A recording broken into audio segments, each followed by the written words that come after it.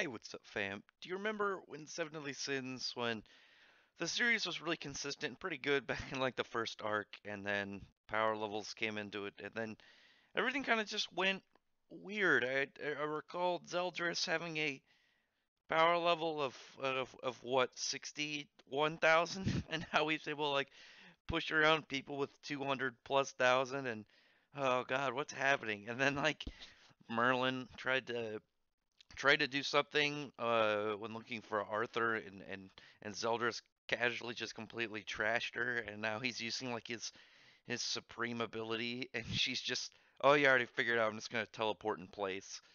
Oh my god, that's anyway. So Zeldris, I guess he's pretty much seemed to be not caring too much about uh, the war or what's going on with anyone else. All he really cares about is getting his girlfriend back. Was her name Gelda? So he's pretty much like compliant with Meliodas right now. And then after he probably gets her back, he's probably like, "GG done. I'm just gonna go be with my gal." But until then, he it was cool to see his attack. I liked the stance that he had. I thought the stance he was in was pretty cool. And then he drops his own or unique spell, Ominous Nebula, which is just kind of like he's able to push and pull people around him, non-living or non-living things aren't affected, and he's like the center point, and then so he's able to, anytime someone goes an attack, he can push them back, he can pull people in so he can't attack them, and then they're all getting hit with some magic attack while it's happening, it seems, but also he's able to like protect himself from magic as it's coming in while he's using it. So he's got a really kind of pretty strong ability right there with it. I feel like all you'd have to do to beat that is just be stronger.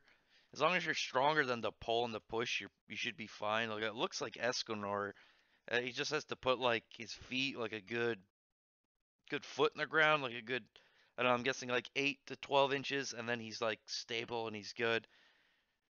And so he looks like he's already beaten that aspect of it. But the chapter itself, there were some cool panels like the one that I'm using for the background. It looks pretty nice, but also there were some cool ones of cool interactions between Escanor and, oh God, I'll never remember to say this. The Rusiat Trap Goddess Angel dude.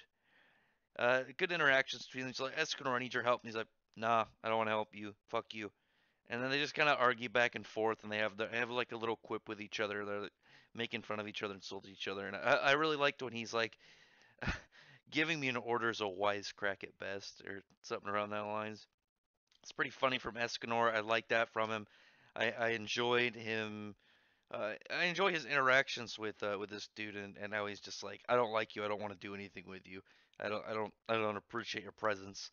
I don't listen to anybody. And then Merlin tells him to do something. He's like, Yep, got it. I'm on it. Let me get this done. But then they're gonna team up apparently against Zeldris next chapter. Which, why are they teaming up? I thought these were gonna be one-on-one battles. This is wonky. But next chapter 288, called Operation God, which it's a pretty cool name. I didn't have a lot to say about this chapter because not a lot went on. Mostly it was them getting pushed and pulled around, and then they described what they knew about his power, and then it was Escanor, and I'm gonna try and say this guy's name again, Rue du Ciel. They just argued for the rest of it. Now they're gonna, attack him. So that's all I really got to say about this chapter. It wasn't like annoying as last chapter with all the inconsistencies. It had some, but at least it had some really cool panels like this, and some good comedic back and forth between those two. So tell me what you think about this chapter below. Do you still have any hope for this series? Are you writing it out? Are you sticking with Nakaba? Will you read his next series? And if you like this content, give a thumbs up to this video. I thought it was all kind of goofy, but I did like the back and forth. I don't get why he's giving them all these guys extra powers. Just drop the Enduro forms. That's what people really want, to see like their cool, like crazy monster forms. You already skipped over all the ones in the other world that you brought up. Show the ones that you have here. Everyone likes cool monster forms. But yes, subscribe to the channel if you haven't. Check out my other content, mostly manga and anime stuff. If you're already subscribed, I appreciate you.